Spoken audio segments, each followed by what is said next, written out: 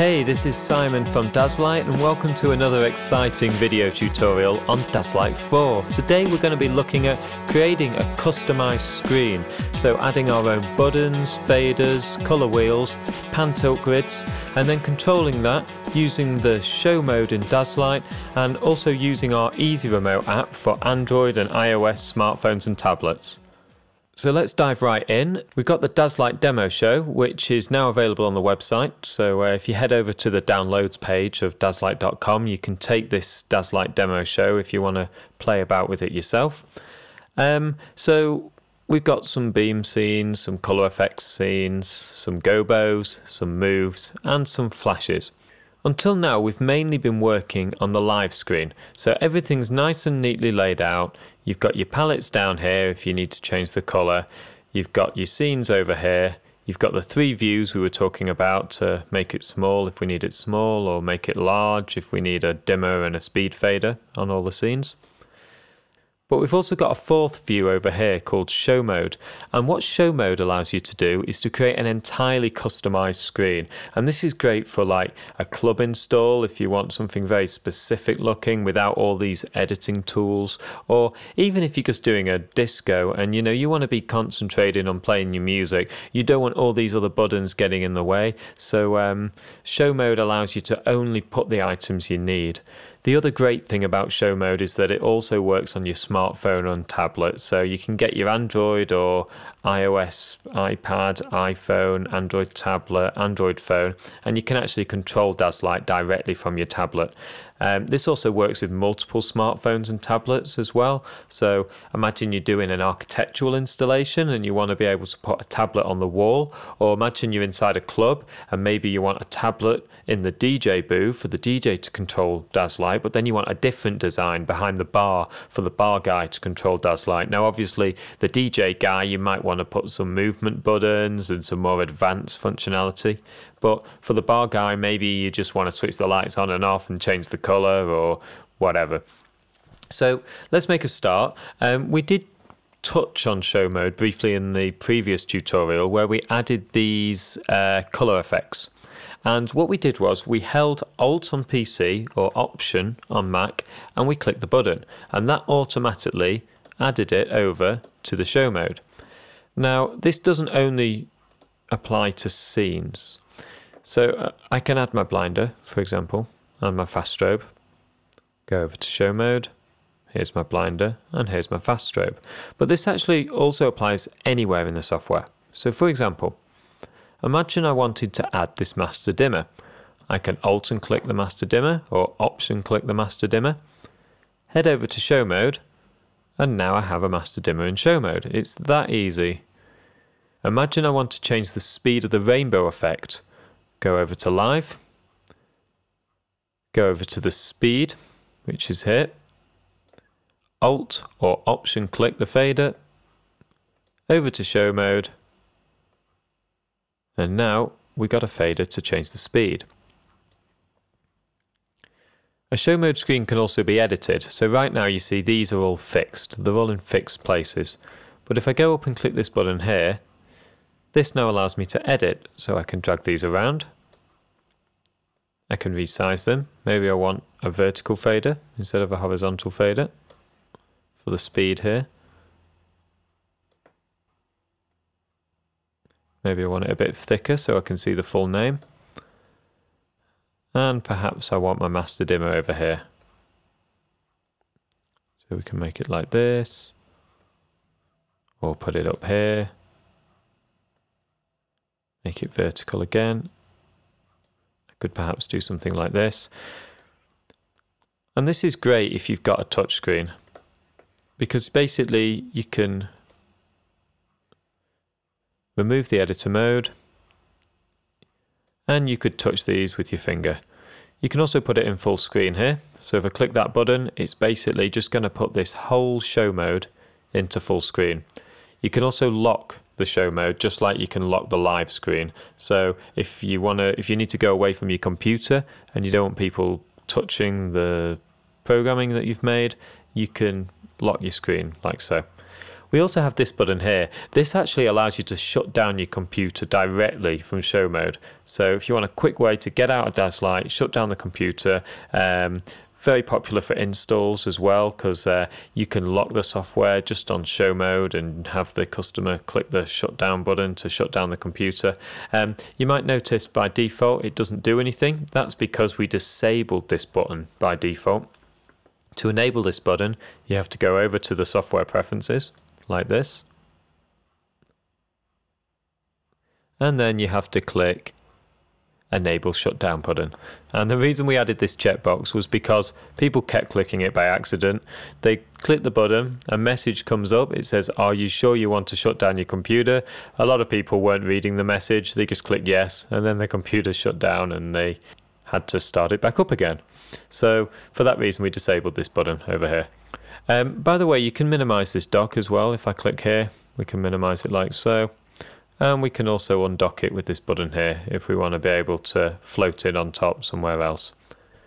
So you may have noticed when we were in the editor, we saw this white dotted line. Now basically everything inside this line will be sent to a smartphone or tablet. The app's called Easy Remote and it's available for free on Google Play and the Apple App Store. And all you need to do is just download the app and make sure you're on the same Wi-Fi network as Daslight. As long as you're on the same Wi-Fi network as Daslight and you've got the app open, you should be able to see this on your smartphone or tablet. As you move these like so, you should be able to see them moving on your smartphone and tablet as well. Now, obviously, different smartphones and tablets all have different sizes, and the app will automatically stretch everything so it fits the smartphone and tablet. And to kind of help you use the right size, we created some different presets here. So if I go over here, you see we've got the iPhone 5, the iPhone 6, the Galaxy, the Nexus, and we'll try and update this once in a while so it's always got the latest popular devices. So imagine I wanted to just create something for the iPhone 6 or iPhone 6s. This happens to be similar to the default resolution, and this is the resolution here. Or perhaps I want to create something for the iPad Pro. So you see the iPad Pro is a little taller than it is wide if you've got it in landscape mode. So you see this dotted line has actually moved down. So it really helps you position your components and then see them in the correct place once you open that Easy Remote app on your smartphone or tablet. If I go back over to the iPhone, so we've got the iPhone 6 and 6s. Now, these buttons are going to look really small on a little iPhone screen. Obviously, we can go over here and we can make them bigger, like this, but this involves resizing everything, which is a little bit of a pain. So what we have here are scaling values that we can select. So at the moment, we've got the scale set to 2. Now, if we set the scale just to 1, you see it shrinks the borders, and this will consequently make the buttons look bigger on the iPhone. Obviously, we need to change a few things. Maybe this button needs to go over here. These faders no longer fit, so I need to make them a little bit smaller. There we go. So this is a nice way to very quickly arrange your buttons so they're going to look nice as soon as you open that Easy Remote app. We have different pages as well, so if I go up here and click this little plus button, we're now on page 2. Now, as you see, you can actually have different scales for different pages. So we've got page 1 here. This could be my iPhone. You can double click to rename. So this could be my mini simple iPhone view. Then I can go to page 2. And perhaps this is for my larger iPad. Let's select the, I don't know, maybe we've got an iPad Air. So here's the setup for the iPad Air. And what you could do is you could add some simple functions that you can put on your iPhone, and then perhaps make more of a complicated show with like color wheels and more scenes and presets, which you can then access from your iPad. So that's something else you can do in show mode. as well as alt and clicking a scene or alt and clicking something else on the live screen, you can actually alt and click a preset as well. So imagine I want some buttons to set some gobos for these moving heads. I go over to gobo here, and I just need to alt and click these gobos. And as you see, it automatically adds a button with the correct icon in show mode. And this will also appear on your tablet and smartphone as well with the correct icon. So now you can very quickly activate different gobos over here. And it works with all kinds of presets, so I could add some for the coloured gobos. Let's move these perhaps over here. You could add some gobo rotation presets.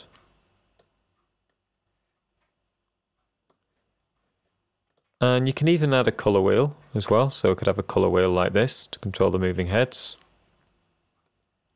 Pan and tilt grid. And as well as actually controlling lights, you can add certain software functions as well. So imagine we got some groups. Now I don't actually have any groups at the moment, so let's just create some groups. So I've got a group here for my moving heads. I'll just give that a name.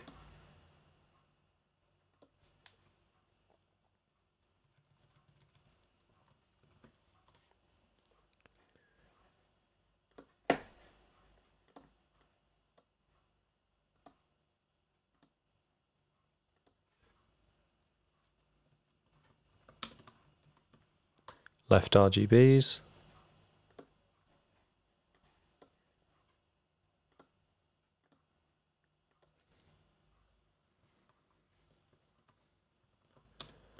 Right RGBs. And again, I can just alt and click these groups.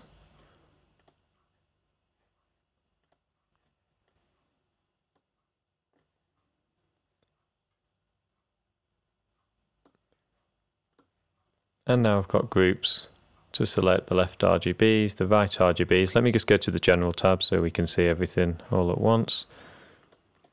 So now I can select my left RGBs, my right RGBs, and my moving heads directly from the smartphone or tablet using show mode. A few other features we got in show mode. If I just unlock again, we can actually edit any of these buttons, or we can add a new empty button. So if I add a new empty button, like so, we get the editor open, and this allows us to edit everything within this button. So we can give it a name. So let's create a button, perhaps it's going to trigger scene 1. So we can go scene 1. Let's have it triggering scene 2 as well. So I'll call it scene 1 plus 2. And then if we go down here, this is the actual association. So this is what's going to happen when you click this button. And we can edit it down here. And I can basically go scenes. So maybe scene 1 is the on for the beam. And then I can add another button, which is perhaps going to trigger a rainbow effect. Like so. Let me just check this one. I think I just missed. Ah, here we go. Play stop. Yeah, that's better. Yeah, so we can play, we can stop, or we can play and stop, which is what we want to do in this case. You can choose a file. So imagine you want to add a custom image, like one of these ones. You can add your own file for when the button's pressed, and then you can add another file for when the button's released as well.